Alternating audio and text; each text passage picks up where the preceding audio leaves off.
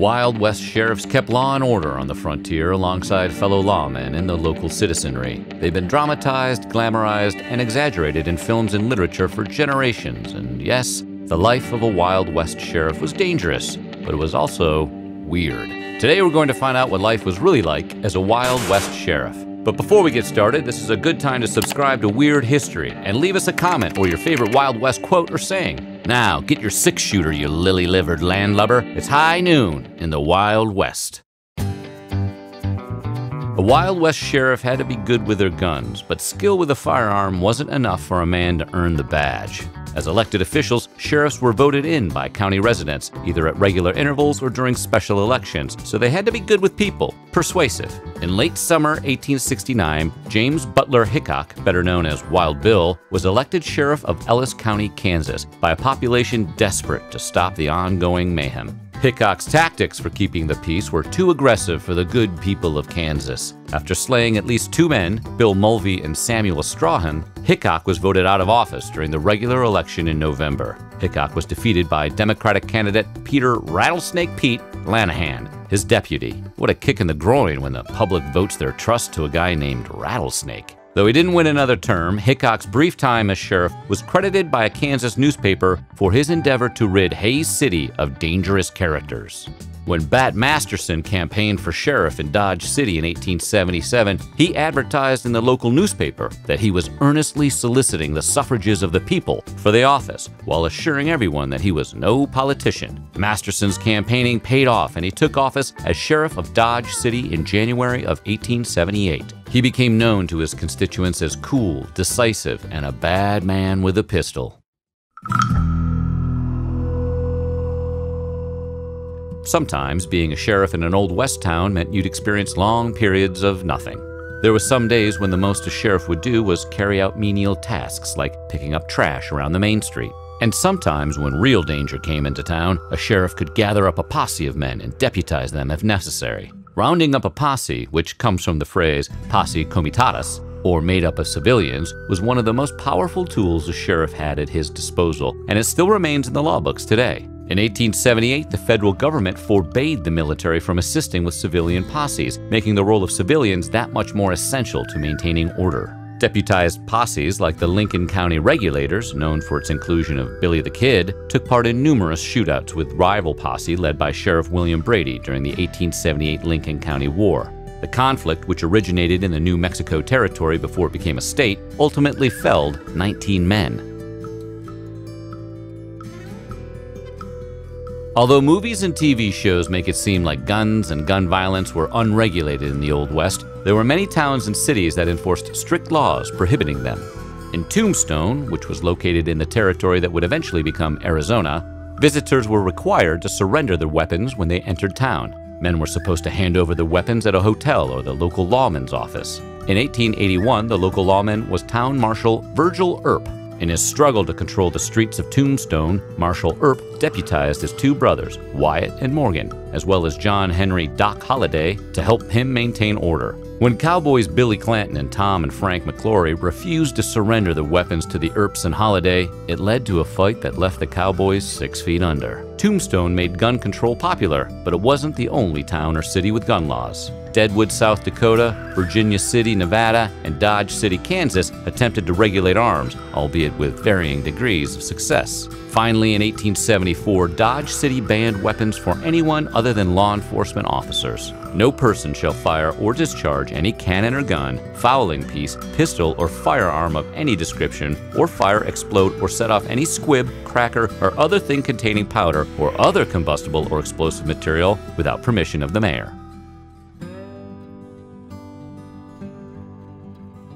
While sheriffs served entire counties, they didn't have the final say when it came to the law of the land.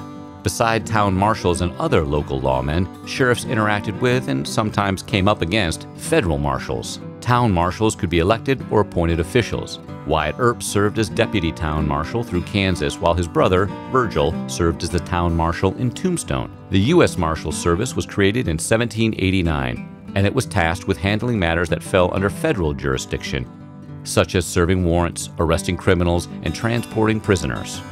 During the mid and late 19th century, U.S. Marshals and deputy marshals traveled the Wild West, visiting towns with little to no law enforcement in place. When U.S. Marshals came across a county sheriff or town marshal, they might work with the local lawmen, or they could just as easily be at odds with them. For example, Deputy Marshal Robert Weidenman apprehended several local deputies of Sheriff and fellow Deputy Marshal William J. Brady, only to be apprehended by Brady in return. Of course, you have to remember that there were always more jurisdictions at play. The military had enforcement officers of their own on the frontier, and in places like Texas, the Rangers patrolled the border with Mexico.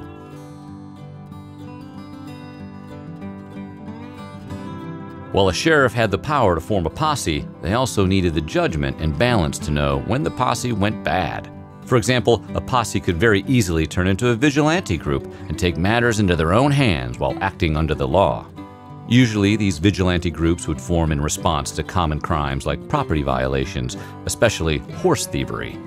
Sometimes they'd form and target individuals who they thought didn't fit into the community. These vigilante groups were known to lynch, banish, or harass minorities and loose females. To be a sheriff in the American West meant finding a balance between the two. On one hand, vigilante groups could wreak havoc, but they also rooted out the crooks in your town. In Montana, Sheriff Henry Plummer headed a group called the Innocents. Innocents swindled, looted, and slew their way across Bannock. When the citizenry of Bannock found out, they put together their own posse of vigilantes to apprehend and lynch more than 20 members of the Innocents, including the sheriff, Plummer. As a sheriff in an Old West town, one would never know when trouble might arise. Sheriff Tom Logan of Nye County, Nevada, found this out the hard way. In 1906, Sheriff Logan lost his life while fighting an ill-tempered professional gambler. Logan was wearing only his nightshirt when he arrived at the mining town's House of Ill Fame, Jewel House. Sheriff Logan found a man named Walter Berrio fighting with May Biggs, the owner of the establishment. Berrio drew his weapon on the unarmed sheriff and fired at Logan 5 times.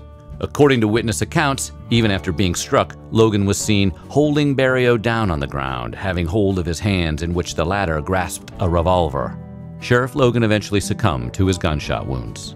The front page of the Sun's evening edition wrote of the lawmen, "When the most dangerous men were in the act of committing their misdeeds, instead of girding himself with weapons for a street parade and doing what some sheriffs do to attract attention, Tom Logan was one of the quietest men in the whole camp and always did his duty quietly and well. He would look down the barrel of a loaded gun without a quiver, and he never thought anything of it. A model sheriff, a good citizen, Sheriff Logan was a man who was a benefit to the world in which he lived." Berrio was put on trial for Logan's slaying, but was found not guilty when the jury decided he acted in self-defense. One of the many unromantic tasks sheriffs took on throughout the work week was collecting taxes, something their predecessors, English shire reeves, had done as well. Collecting taxes allowed sheriffs to not only pay themselves, but to compensate their deputies and any other staff that worked alongside them. As you may have guessed, not every sheriff was honest.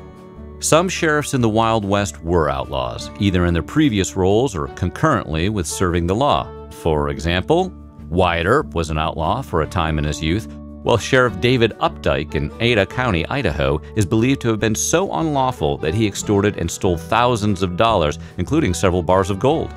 Dave Updike was born in New York but moved to Boise, Idaho in 1864. He was elected the first sheriff of Ada County that same year. Soon, however, Updike had organized a group of men that was accused of a series of robberies and slayings. At the Port Neuf Canyon stagecoach robbery of 1865, it was becoming clear that Updike was involved in crooked activities. He supplied the criminals with weapons for the crime that resulted in an alleged 5 murders and $75,000 of gold going missing. Updike was later indicted for embezzling public funds and resigned his position as sheriff. He was executed by a vigilante group in April of 1866. To date, the gold has never been located. While everything we've seen in movies tells us otherwise, the life of a Wild West sheriff was often messy and unglamorous, and one gets the sense that this was a high-stress gig. Despite the pay and fringe benefits, their days were as stressful as people who enforce the laws of our cities and towns today. What type of sheriff would you be? Let us know in the comments below, and while you're at it, check out some of these other stories from our weird history.